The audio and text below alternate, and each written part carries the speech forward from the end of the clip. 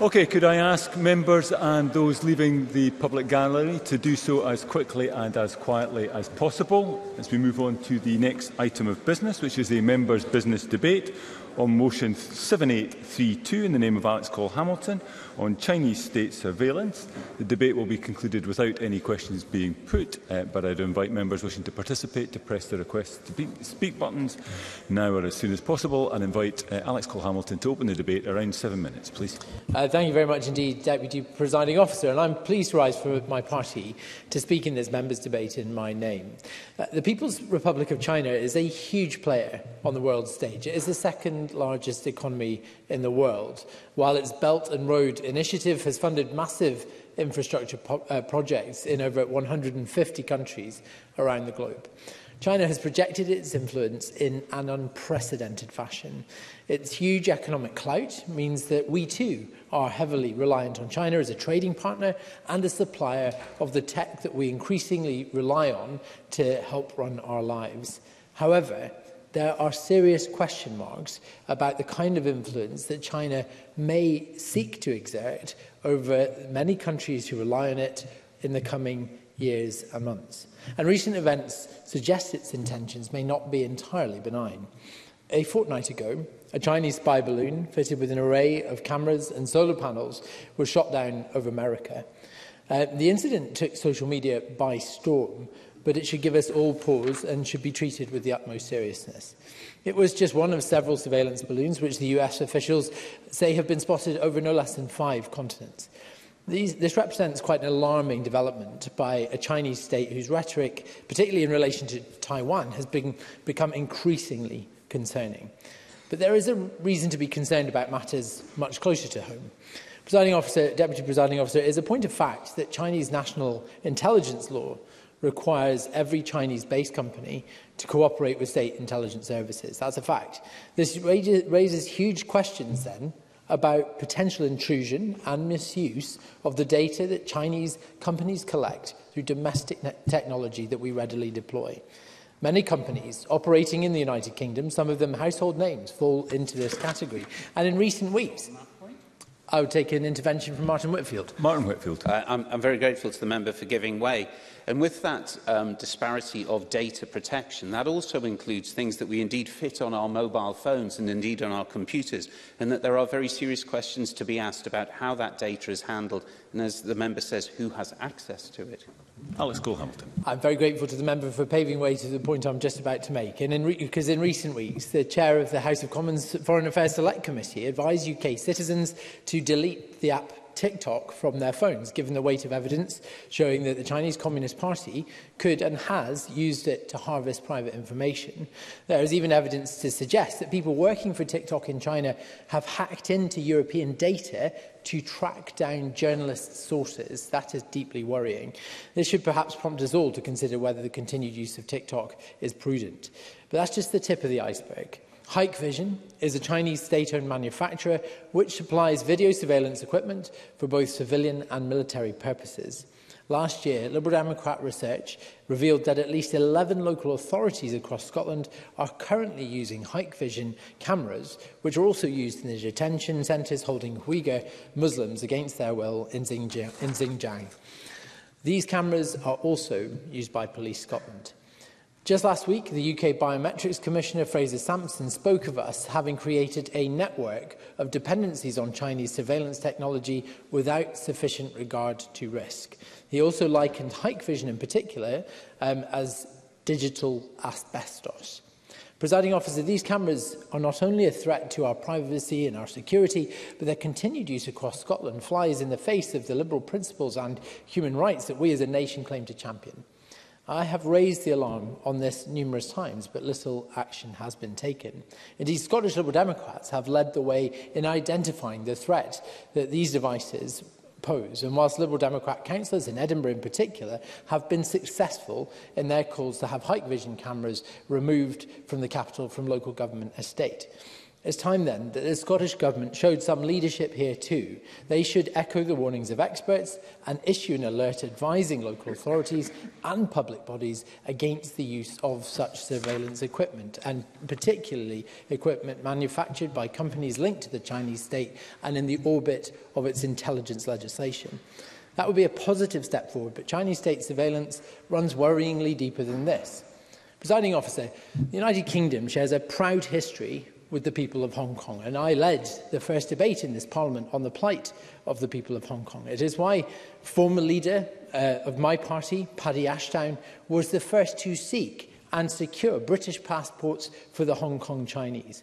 International solidarity for people that we may never meet is a core Liberal principle.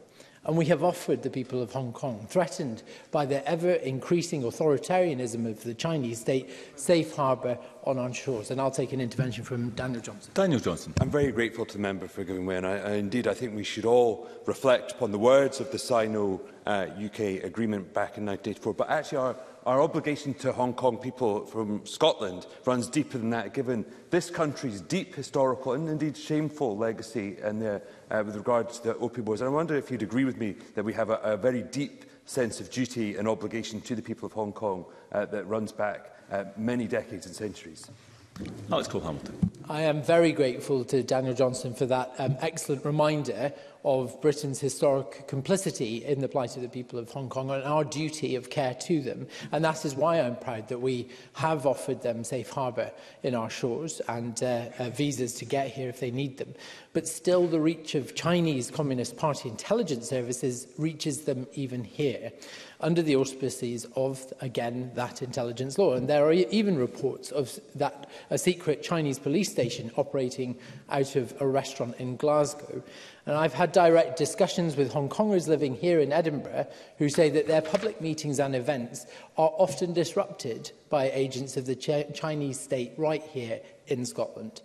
Presiding Officer, we have a duty to take this seriously and to safeguard both Hong Kongers and their allies and supporters from this sort of interference. The danger posed by these covert activities is very real. Unaddressed, these actions threaten to undermine our liberty, our privacy, and even our national security. We are about to commemorate the anniversary of Putin's invasion of Ukraine, Deputy Presiding Officer, and I fear that in the near future, we will look back on this time with an understanding that we were living in the early days of a new Cold War.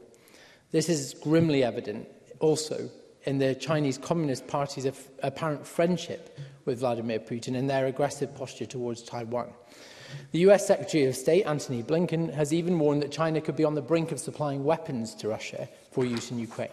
We must take a stand now. We must firmly be on the side of human rights and international law. As a parliament, as a country, we cannot and must not be complicit in human rights violations nor complacent in the face of such a potential national security threat. That is why the Scottish Government and the UK Government must now undertake an immediate comprehensive investigation into the reach of Chinese surveillance in Scotland. And finally, Presiding Officer, there may be some who think that this is alarmist or believe that that sort of surveillance I'm describing is benign. But I ask them to consider the situation. Would it be the case that companies such as Hikvision and TikTok were instead run by the Kremlin, or if Russian operatives were operating unchecked in our largest cities? If 2022 has taught us anything, it is that we must not take for granted the peace, stability and security that we've been so fortunate to enjoy for the better part of a century. Thank you. Thank you, Mr Cole-Hamilton. We now move to the open debate. I call first Audrey Nicholl to be followed by Jeremy Ball for around 4 minutes. Ms Nicholl. Thank you, Presiding Officer. I'd very much like to thank Alex Cole-Hamilton for bringing this motion forward. It offers us a real opportunity to debate an issue that, in my view, we should be debating a lot more, and that's our national security. So in my contribution today, I want to reflect on what this incident means for us all, going about our daily lives, enjoying the freedom of living in a democracy.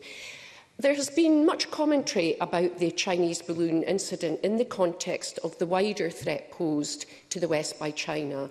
Last summer, General Mark Milley, chairman of the Joint Chiefs of Staff, warned that, and I quote, "China is increasing in their aggressiveness, in their rhetoric, but also in their activity," noting that China intercepts in the air and sea have increased dramatically over the last 5 years. And John Bolton, former US security advisor, recently described China as the existential threat in the 21st century. Other observers acknowledge surveillance in the 21st century is an expected and everyday part of international relations. A recent commentary piece by RISI described the event itself as neither new nor particularly notable, albeit this balloon stayed in US airspace for longer than its predecessors. Scotland is a safe place to live, but the United Kingdom is not immune from the threat posed by bad actors. Many of us will recall the tragic terrorist murders of Joe Cox MP and David Amess MP, and the radicalisation and recruitment of British citizens to Daesh during the Syrian conflict. The current threat level for the UK is substantial, meaning an attack is likely. And in his recent annual threat update, the Director-General of the Security Service, Ken McCallum, reiterated that no one should be under any illusion about the breadth and variety of threats we face, including Putin's illegal invasion of Ukraine, bringing war to Europe, and an increasingly assertive Chinese Communist Party using overt and covert pressure to bend other countries to its will. He described how the Chinese authorities use all means at their disposal to monitor and intimidate the Chinese diaspora, from forcibly repatriating Chinese nationals to harassment and assault. And recent media coverage has focused on so-called overseas Chinese police stations, including one reported in Glasgow, a matter that Ross Greer raised with the First Minister late last year. And I note the comments made by Mr Cole-Hamilton in relation to his interaction with local students on their experiences. The reach of the Chinese state also extends to using organisations, including the United Front Work Department, to apply pressure to anyone challenging the regime's core interests, whether that's on democracy or human rights abuses. According to the Director-General, we can expect it to increase further as President Xi consolidates power on an indefinite basis. I welcome the establishment of the UK Government Defending Democracy Task Force that will focus on protecting the democratic integrity of the UK from threats from foreign interference, including that of China.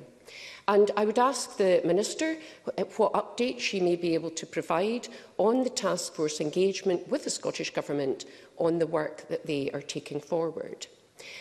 In the meantime, Presiding Officer, I value and cherish that we live in a nation where police officers are not routinely armed, where we can walk around our communities safely and speak freely on the things that matter to us.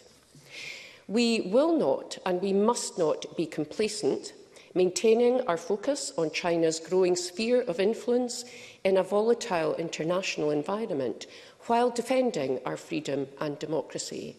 So I'd like to again thank Alex Cole-Hamilton for bringing this important motion forward today for debate. Thank you. Thank you very much, Ms Nicholl. I now call Jeremy Balfour to be followed by Daniel Johnson in around 4 minutes. Mr Balfour. Thank you, Deputy Presiding Officer. I also want to thank my friend Alex Cole-Hamilton for bringing forward this important debate this afternoon. And I would also like to thank the Committee for Freedom in Hong Kong Foundation for their briefing provided. I've worked closely with the committee over the past year to ensure that those who have come to Scotland from Hong Kong are safe and free to live their lives without fear of persecution. I look forward to taking this initiative forward, and I would encourage colleagues from across the Chamber to join the efforts. Deputy Presiding Officer, I know that I won't be alone in the Chamber when I say that I have found the events in North America over the last couple of weeks very disturbing. A nation's sovereignty being so blatantly challenged is extremely worrying. And there are worrying signs at home as well as abroad. And I want to refer to 3 areas this afternoon that cause me concern. Firstly, Taiwan. Secondly, illegal police stations. And thirdly, the infiltration of churches in Scotland. I hope across this chamber we all will stand with Taiwan in regard to its independence. I'm proud to be a member of the cross-party group on Taiwan, having visited that country a few years ago. And I would be interested whether the Minister, either in her summing up or perhaps she could write to me after this, to let me know what engagement the Scottish Government has had with Taiwan over the last number of months.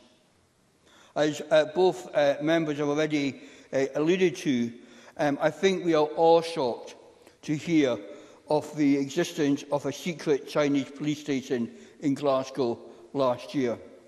A report from civil liberties group Safeguard Defenders goes into detail about the working of these stations that are found around the world. They found that local Chinese residents are used to do the bidding of the Chinese police. This has caused a great deal of stress to Hong Kongers who live in Glasgow after fleeing their home for fear of persecution. I've spoken to people who say they don't feel safe walking the streets in case they are accosted by someone representing the regime they have fled from. Deputy Presiding Officer, I hope this whole Parliament can commit to ensuring that no foreign nation is unlawfully policing in Scotland and doing everything in our power to make those who have chosen to settle in Scotland feel welcome and safe. Finally, I want to refer to something that I myself have a specialist interest in: the apparent infiltration of CCP propaganda in some churches in Chinese communities. On one occasion, a Hong Konger expressed his pro-democracy view in church. This immediately led to a heated debate between other pro-CCP churchgoers and him. In the sermon the priest gave a few days after the incident, he said the following: Hong Kongers should be grateful for what China has done for them and should not be rebellious. It is great to be Chinese. We should be proud of it. Even we here in Scotland, we will always be Chinese and should support the country's policies.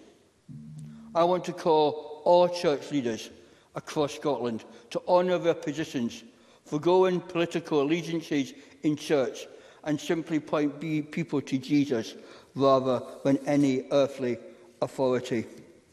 Presiding Officer, we must stand strong against foreign operations in our country. I hope that this Parliament can come together and agree to stand against tyranny for those in our country that are fleeing persecution. Thank you. Thank you very much, Mr Balfour. And I call Daniel Johnson again, around 4 minutes. Mr Johnson. Thank you, Deputy Presiding Officer. Can I begin too by thanking Alex Cole-Hamilton? I think it's really important that we use the events of recent weeks and months in terms of the very obvious and explicit use of Chinese state surveillance apparatus over North America to reflect about what that means and the actions we should take. And because some of those will be very much geopolitical, but some of them are practical and immediate. And that's really what I want to talk about, because in fact, as Alex Cole-Hamilton was speaking, I was just realising that I had been advised to install a Hike Vision camera in my constituency office. And I didn't take that up because I thought the quote was too high, but in retrospect, I'm quite pleased that I didn't. But I'd also like to thank Jeremy Balfour for organising the meeting that took place in this Parliament with Hong Kong refugees. And I was really struck by their experiences, but also I think that we're in danger of forgetting the events that took place just a matter of a couple of years ago in terms of the pro-democracy protests in Hong Kong, which is the reason that we're seeing this influx of people seeking refuge in this country from Hong Kong. The events of COVID and subsequently the Ukraine, I think, have overshadowed the fact that people in Hong Kong have been persecuted by the Chinese authorities. They were protesting against an extradition law that would have seen people from Hong Kong extradited for trial in mainland China, in direct contravention of the Anglo-Sino Agreement in 1984, which Article 13 of which states explicitly that the rights of civil liberty and freedom of speech would be upheld in Hong Kong in the future. That resulted in 10,000 arrests of protesters. And there are now 1,200 political prisoners. That's according to the White House, which they announced in 26th of January as they extended the ability of people to seek refuge in the US. 1,200 political prisoners. Now let's just understand the scale of that, because in 2019, there were less than 8,000 prisoners in totality in Hong Kong's jails. That meaning more than 10% of Hong Kong's jails are political prisoners. I find that statistic horrific. And I think we must seek to fulfil our duties and obligations, both through those agreements in 1984, but actually our more historic ones that I alluded to in my intervention with Alex Cole-Hamilton, because we have a real sense of obligation and duty. Our role as a nation, as Scots in Hong Kong, is not one that we should be proud of, and one that I don't think enough Scots are fully aware of. Our role in the Opium Wars, the unfair treaties, is one of shame, and therefore I think we have a deep sense of duty in this country to ensure that we welcome people from Hong Kong in reflection of that. But I think the real thing that I took away from the meeting that Jeremy Balfour organised was just how scared people were. People were scared to speak in open forum at that meeting. They were only prepared to actually speak on a one-to-one basis of their experience because they weren't sure who they were speaking to and who else was in the room. In this building, they were scared to speak their mind, speak their truth in this building. And that really struck me as something that's quite profound. And when they did speak privately, they spoke of stories about being followed and watched, approached and questioned by people that are acting on behalf of the Chinese state, and also people who had academic positions, institutions in this country. So I think there's three things I would draw from this. First of all, I think we have a role as MSPs to ensure that people do feel safe, that they can approach us, and that they will be treated with integrity, but also with confidentiality when they do so. And I think that's a role that we should take. Yeah. Alex Cole-Hamilton. I'm very grateful. I'm sorry to interrupt Daniel in his 3 points that he's raising, because they're excellent points and they're very important. Would you agree with me, though, that there are also Chinese citizens living here in Scotland for whom the Chinese state and the Chinese Communist Party does not speak, and who share our revulsion and our concern about the outreach and the efforts to surveil peaceful activities, particularly of the Hong Kong Chinese here in Edinburgh? Daniel Johnson. I think that's a hugely important point, that China, being such a huge country, will have a diversity of views. And I think anyone who thinks that the Chinese state acts and speaks for all Chinese people is severely mistaken. And we should defend those that maybe hold differing views to those of the Chinese state, whether be they Chinese or otherwise. And I thank Alex Cole-Hamilton for saying that all three of my points were excellent, given that I'd only stated one of them. But let me continue with the other two. I think, secondly, I think we do need to recognise the role that our institutions may have in facilitating those. I think we should note that Australia and Canada recently reviewed their academic relationships, particularly with the Confucius Institutes. Now, I think there's welcome things to be had from those relationships, but I think we do need to review them, and that is something that we can do here in Scotland. And finally, I think we need to reflect on the role that other countries and actions other countries may be taking. Iran, it was disclosed by MI5 Director General, has made 10 attempts to either kidnap or kill its own citizens within the UK. And the Turkish embassy in March last year was found to have been carrying out surveillance on its citizens here in the UK. I think, above all else, we must ensure that Scotland is a safe haven for people who are seeking refuge from despotic and repressive regimes, be that China or anywhere else in the world. Thank you. Thank you very much, Mr Johnson. I now invite Eleanor Whittam to respond to the debate. Minister, for around 7 minutes, please. Thank you, Deputy Presiding Officer. And I too am grateful to Alex Cole-Hamilton for providing the Parliament with the opportunity to debate such an important and wide-reaching topic. I'm only absolutely devastated that there's not more people here to talk about such a topic. As will be appreciated by this Parliament, national security and data protection are matters which are reserved. We are therefore constrained in laws that we can make in these matters. However, recent activities, as highlighted in today's motion, are timely reminders of the many continued threats that are faced. These developments are further signs of how the global threat picture is changing, as has been mentioned. Ensuring the security of Scotland and the rest of the UK and its data is a priority for both the Scottish and the UK governments. As has been raised today, whilst matters are reserved, the impacts can be felt across the devolved sectors in Scotland. Ministers take security matters extremely seriously, and the Scottish Government keeps all policies under review. And you will be aware, as has been mentioned today already, that Police Scotland are currently inquiring into reports of an undeclared Chinese police station in Glasgow. And it is quite upsetting to hear about the experiences that people have had that are been reported to their parliamentarians. But as this is an operational matter for Police Scotland, it would not be appropriate for me to comment further today. In addition, we expect our institutions and businesses to be fully aware of the risks of any international engagement, do due proper diligence and take steps to protect their assets and people. And I hope today I'll be able to provide assurance on these matters. Yep. Daniel Johnson. I'm very grateful to the Minister for giving me. Obviously, one of the most key ways that we have explicit relationship with China and Scotland is through our academic institutions. And while I think that we wouldn't want to see this treated in a binary, does she think there's a need to review our academic links and institutional links through academia with China? Minister.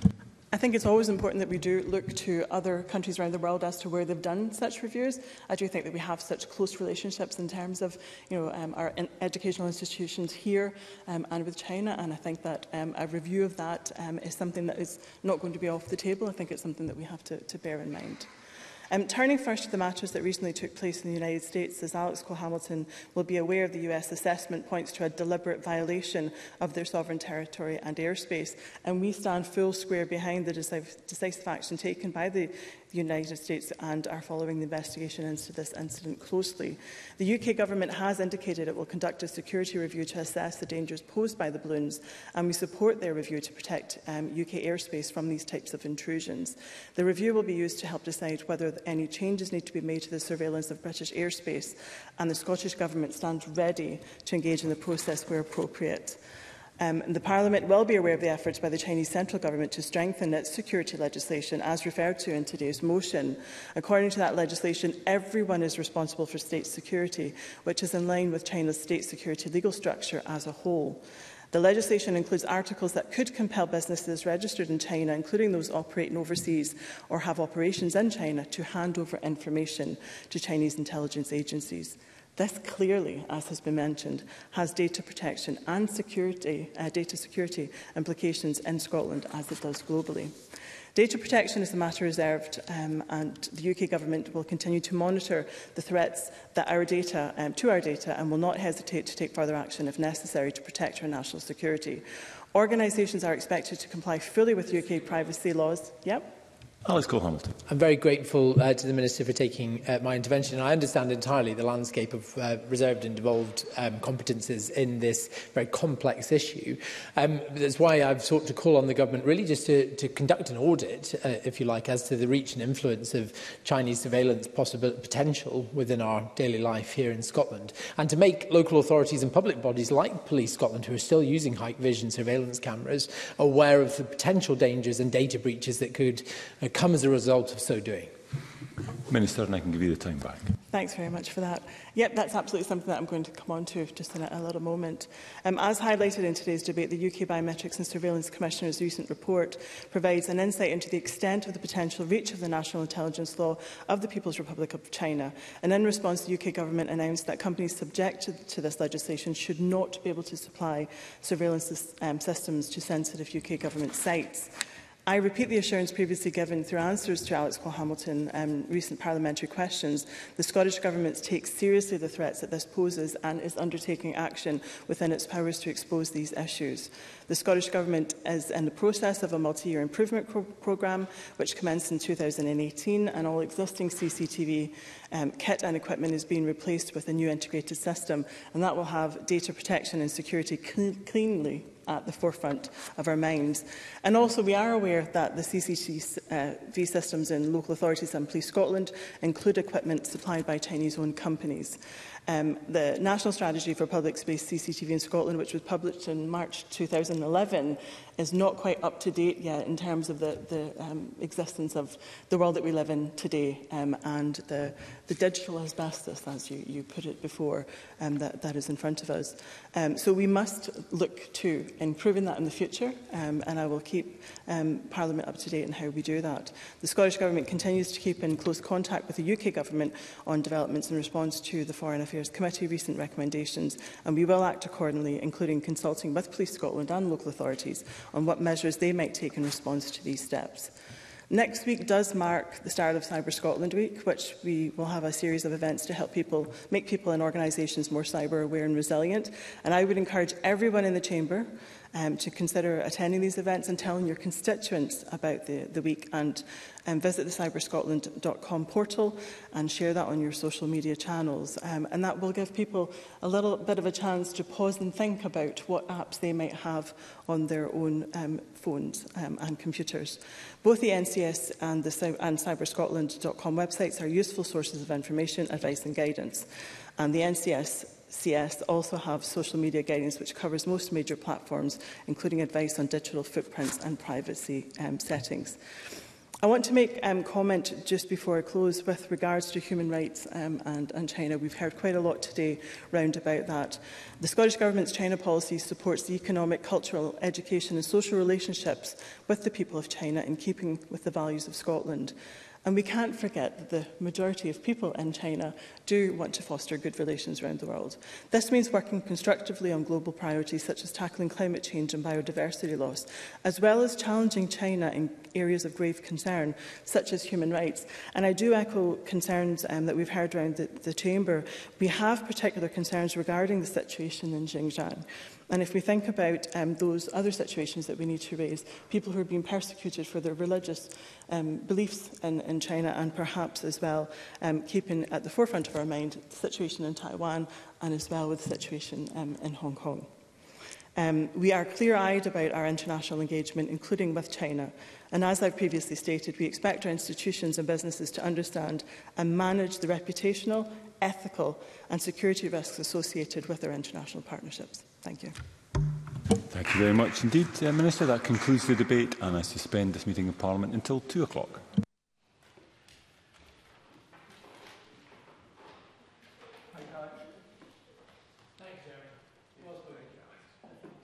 I personally called for the Lib Dem leader to resign as a point